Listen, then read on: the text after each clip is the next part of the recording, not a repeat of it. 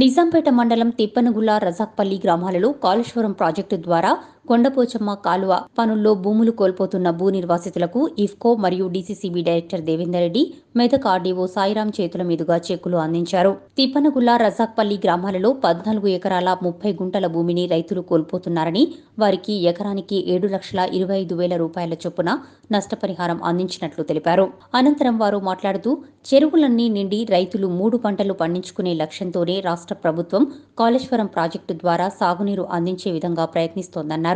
కార్యక్రమంలో మెదక్ ఆర్డీఓ సాయిరాం, నిజాంపేట తహసీల్దార్ జయరాం, సర్పంచ్ల ఫోరం మండల అధ్యక్షులు Amarasenareddy, Kalvakuntla PACS chairman అందె Kondal Reddy, MPP Desetti Siddiramulu, Tippanagulla sarpanch Chandravardhini తదితరులు పాల్గొన్నారు.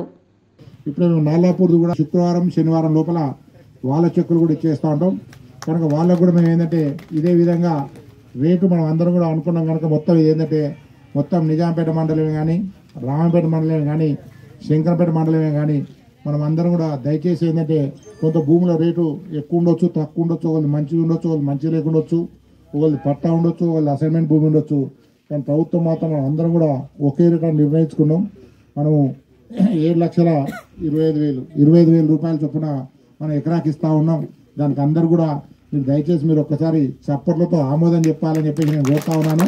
ఎందుకంటే మేము ఇచ్చేది ప్రభుత్వం ఇచ్చేది కొంత మీకు తక్కువ అనిపించినా కూడా కొంతమందికి అందుకు లాభంలో ఉన్నది, కొంతమందికి నష్టం ఉన్నది.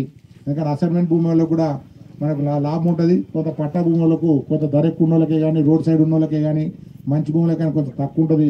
కానీ మేము ఇప్పుడు పరిస్థితుల్లో ఉన్నటువంటి భాగంగా వేరు చేయలేం కనుక అందరూ కూడా మేము సేమ్ రేట్ ఇచ్చేసి తీసుకుంటాం.